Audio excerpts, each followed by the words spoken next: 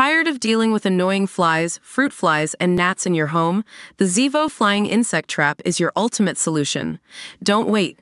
Check out the link in the video description now to get your Zevo Flying Insect Trap on Amazon and enjoy a bug-free home today. Survivors of a military-style troubled teen academy subject to decades of abuse allegations say conditions inside the school were so horrific kids were allegedly driven to suicide and treated like slaves. The Bethel Boys Academy was founded in 1978 by Reverend Herman Fountain in Lucedale, Mississippi, and operated for 30 years before it was ordered to shut down following years of scandal. In various lawsuits spanning 3 decades, Bethel Academy staff were accused of administering extreme physical punishments, including whipping, waterboarding, imprisonment, drownings, dog attacks, and brutal beatings, all while allegedly denying students access to necessary medical care. For years, the school, which charged $2,800 per month for tuition, was also accused of forcing children into slave labor on the school's grounds and in the surrounding community. In a class action lawsuit filed in 2003, former student Morgan Stubble claimed he didn't attend classes at the academy and instead was forced to work cleaning the school grounds, maintaining lawns, and doing construction work in private homes and a nearby farm. Former Bethel cadets Alan Knoll and Dave Bosher both told our channel they, too, were subject to forced labor in the late to mid-1990s. I paved streets, I sanded a rusty dump truck for them, all while my parents were paying them thousands of dollars a month, said Bosher, who claimed the labor was unpaid. They would put us on roofs and contract us out to farmers, picking pecans, building houses, paving roads and driveways, and charge those people while turning a profit. In lawsuits, other students complained of being forced to work as overnight security for the school, catching any would-be runaways, among assuming other job roles without pay. Life inside Bethel was brutal and at times terrifying, Bosher and Knoll both said.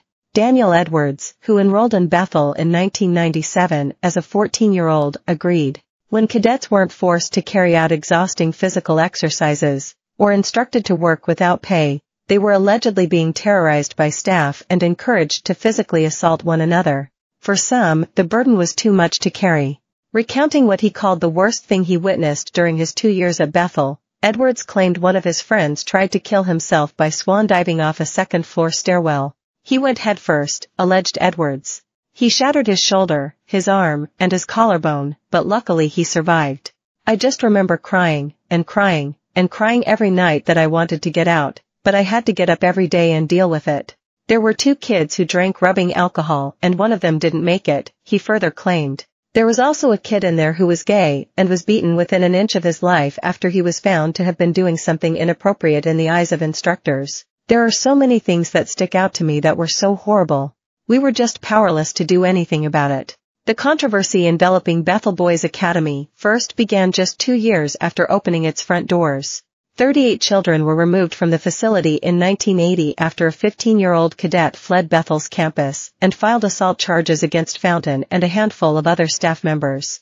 The boy, who was found to be suffering from scabies, claimed he was mentally abused and viciously beaten. The state investigated and the school was permitted to stay open, but trouble struck again in 1988. This time, the state removed 72 children from the facility following yet more claims of mental and physical abuse.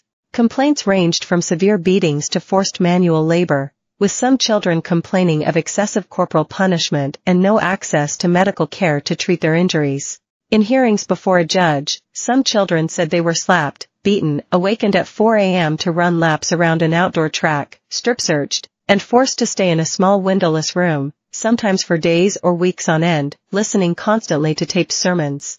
Others talked of long hours on work crews and said their mail and telephone calls, even to parents, were censored by staff. Herman Fountain was arrested for assaulting a police officer during a welfare visit to Bethel.